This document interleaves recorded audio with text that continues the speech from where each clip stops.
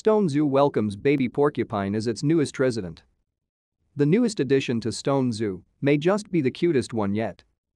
A baby porcupine was recently welcomed to the zoo in Stoneham, Massachusetts, Zoo New England announced Wednesday.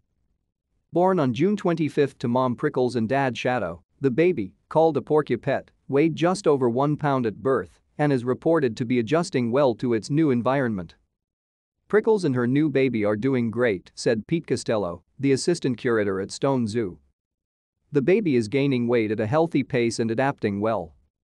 The staff weigh the porcupette every morning, despite the challenge of getting the little ball of quills on the scale. To stay up to date with latest top stories, make sure to subscribe to this YouTube channel by clicking the button above this video. Per standard procedure, an animal management team and veterinary staff are monitoring Prickles and her little one closely.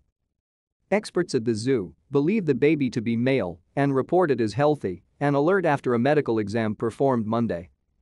Shadow, the baby's father, is an ambassador animal at Stone Zoo trained to interact with people and encourage positive experiences with wildlife.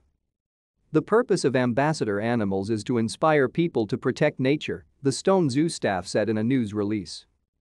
The baby is classified as a prehensile-tailed porcupette, a kind of porcupine with hair that is initially reddish-brown and soft quills that harden with time. According to experts, the porcupettes are independent and nocturnal. Found in South American forests, they have powerful tails that can cling onto branches as they swing through trees.